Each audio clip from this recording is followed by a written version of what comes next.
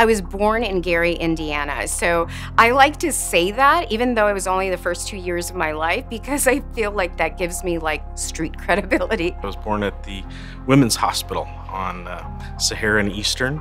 I went to high school about a couple hundred meters from there at Valley High School, and I work a couple miles up from that same location on the same street, so I've really come a long way in my life.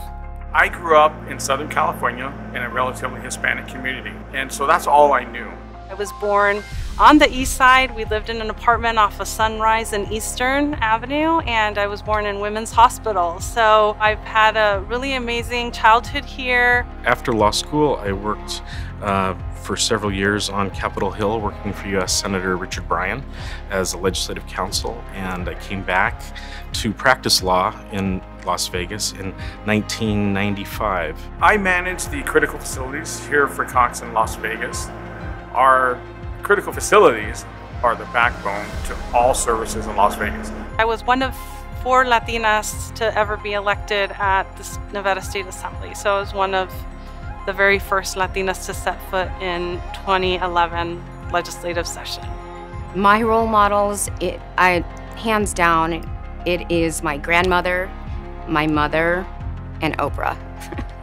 My grandmother was amazing, and because it's Hispanic Heritage Month, she's this like 4'11" Hispanic lady who is just on fire. I love her so much, and the example that she set for our family. It's like with any heritage that you identify with, you have your traditions, and you know, family is always a strong sense of most ethnicities, and ours was no different. My grandmother was the one who instilled in me who I am today.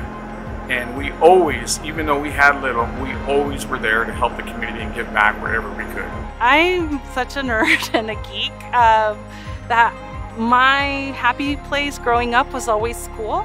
And my biggest role models have been those educators throughout the years. This honor is the most emotional one for me because it is during Hispanic Heritage Month, and I love my heritage, but more importantly, I love my family. Thank you, Cox Communications, for recognizing me during Hispanic Heritage Month, and very much appreciated and humbled. It's an honor to be recognized in that way for giving back to the community. I just feel very grateful for the opportunity to be highlighted amongst other giants in the Latino community. Latinos have added so much to the fabric of our community, and they really are the backbone sometimes of our economy, and I think we can't forget that.